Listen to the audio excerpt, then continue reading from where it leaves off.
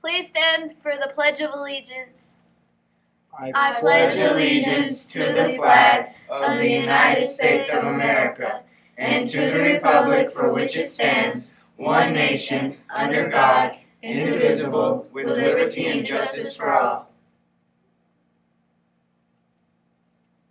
Honor the Texas flag. I pledge allegiance to thee, Texas, one state under God, one and indivisible.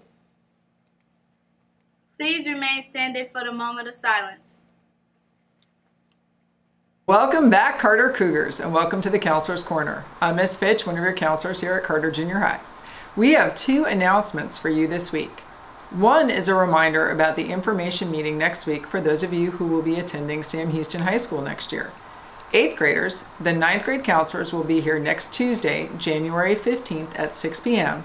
to talk to you about making the transition from 8th grade to 9th grade, junior high to high school, and they do have a lot of important information to share. 7th graders, you and your families are welcome to attend as well. If you have any questions before next Tuesday, please talk to any of the counselors here at Carter or any of the CTHEI teachers as well. The second announcement we have this week is about setting goals. The second semester is a great time to set some goals for yourself. If you do set goals for yourself at school or at home, make them specific.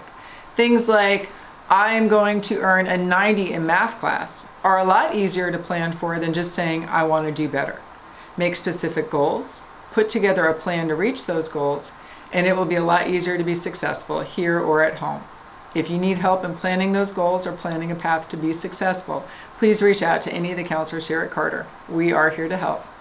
Well, that's all for this week from the Counselor's Corner. We'll see you next week.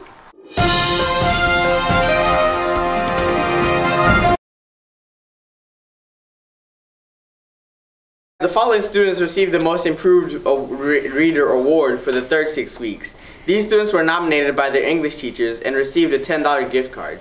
For 8th grade, we have Belinda Alvarado and Uriel Guevara.